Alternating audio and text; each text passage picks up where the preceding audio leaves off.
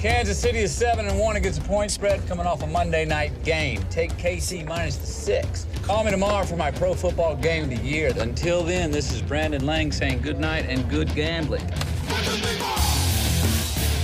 You know, networks don't talk about it. Government can't tax it. But sports betting is a $200 billion a year business. Hello. Congratulations, you went 9-2 last Sunday. This is Walter Abrams. I run the biggest sports service in the country. This is a joke, right? No joke. I want you to come to New York and work for me. Whoa! The Marlboro Man here. Hey, Lee, that's me 30 years ago, right? He's a little taller. I'll give him that. We'll build an empire around you. We're gonna start by giving you a new name. John Anthony, the $1 Million Man.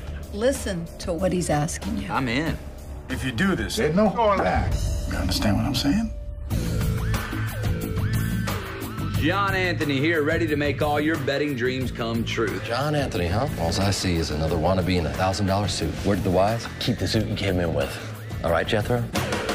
This guy is a machine. All he does is work out and pick winners. 10-2, 85% weekend. You're a mutant! Winning's one of those rare commodities on earth that money cannot buy. Until you called me. Be like Monday night. I don't know. Pick one. There's like $1 million riding on that game. Oh, there's like a whole lot more than that. You go 2 for 12 on our highest volume weekend ever, and what's left to say? I lost $380,000.